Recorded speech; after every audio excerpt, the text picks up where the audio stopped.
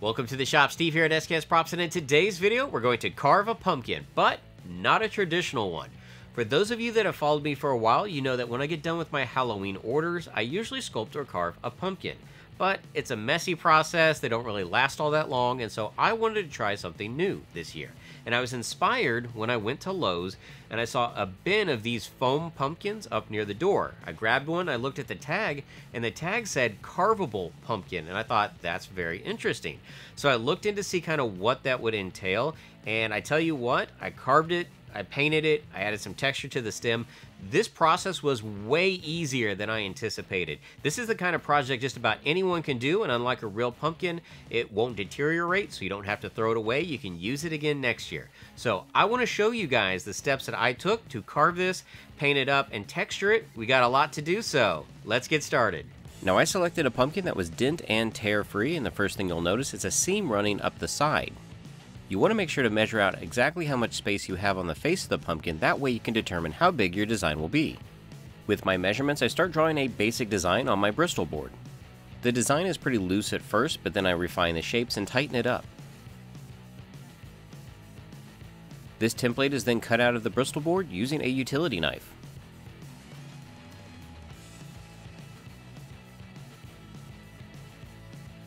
Now that I have the mouth template, I can use that to scale the nose and the eyes. And I'll of course have this pattern available for free over at sksprops.com. I tape my patterns to the front of the pumpkin and transfer my design over with a pencil. The pencil is hard enough to press slightly into the foam and give me a good indication of where I need to cut out.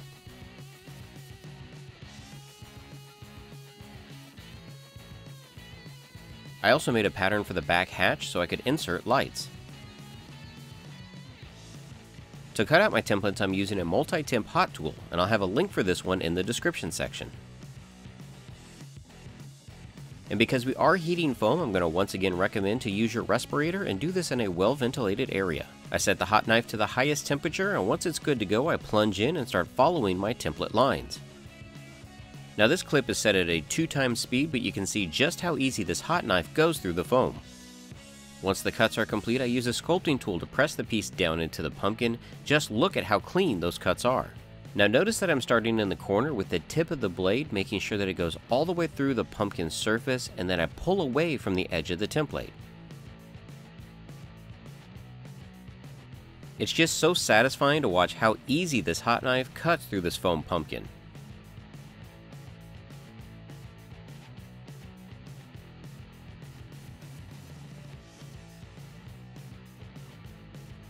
And if you successfully cut all the way through, it's relatively easy to pop out the pieces that you don't need.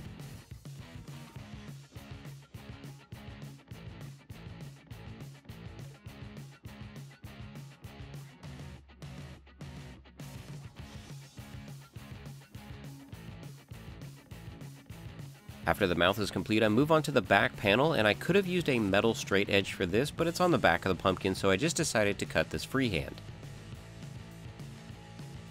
I ended up using a ruler through the mouth to pop out the back section. A small notch is cut out of the bottom of the panel, that way it can easily be removed. Moving on to the eyes, just like the mouth, I trace my template lines, and once complete, I pop out the section I don't need.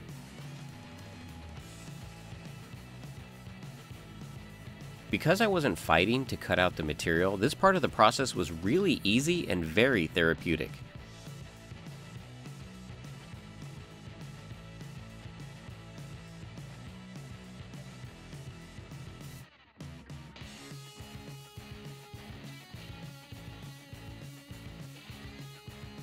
Any places where there was a little bit of foam buildup from melting, I just knocked that down with some sandpaper. So you can see I finished cutting out all the templates for my foam pumpkin here, and the hot knife that I used on this project was way easier than I thought it was going to be. It did a fantastic job cutting out all the intricate little shapes for the face of this pumpkin. And let's be honest, this is a lot less messy than dealing with the real thing. Now, your project could just be complete at this point, but there's a couple other things that I want to add to it First off being the fact that I think he's a little too clean, so I'm going to add some acrylic paints because I think my pumpkin should be a little bit more worn and weathered. To give my pumpkin a little more depth, I'm going to be using the Createx Transparent airbrush paints. Taking some of the orange and the red, I mix that with the reducer to make sure that it flows better. This paint is then poured into my Iwata airbrush, and I'm just trying to hit all the low spots on the skin, also around the eyes, nose, and mouth.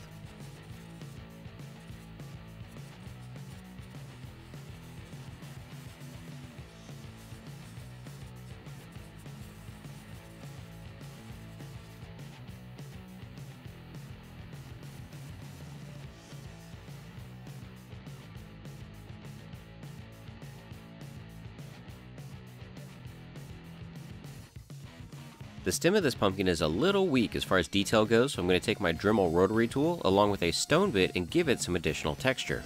Now the rotary tool will carve away this foam really fast, so be sure not to take too much. To reinforce the color at the base of the stem, I'm going to be using some Liquitex Heavy Body Raw Umber. The paint is applied just around the bottom of the stem and then feathered up.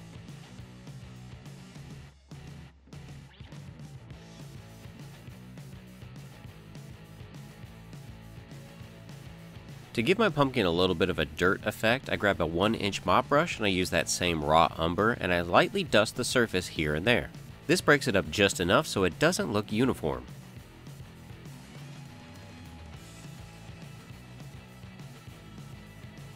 Now I want to show you my successes and failures, and this is kind of a failure. So I bought this pump off of Amazon, which is awesome. It's LED and it sends out a mist, but it goes through water so fast that it didn't really work for this application. I'm going to have to think of a different project for it. The water bowl and pump are placed inside the pumpkin and all is going well. It looks amazing, but it only runs for about 1.5 minutes to 2 minutes before the water level is low enough that it trips the sensor. But don't worry, I have a backup plan.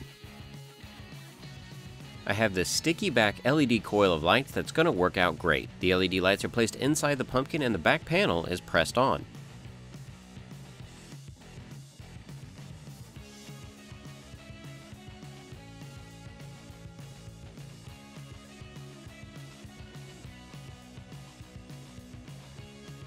This also looks awesome, but what if you wanted to have a larger light source and you wanted it diffused? Another option is to take a plain piece of paper and place it inside the pumpkin. Then you can grab some tape or hot glue and affix it to the top. The LED lights are placed back in the pumpkin, and as you can see, the paper diffuses the light source over the entire face. These are just a couple different options for your own pumpkin.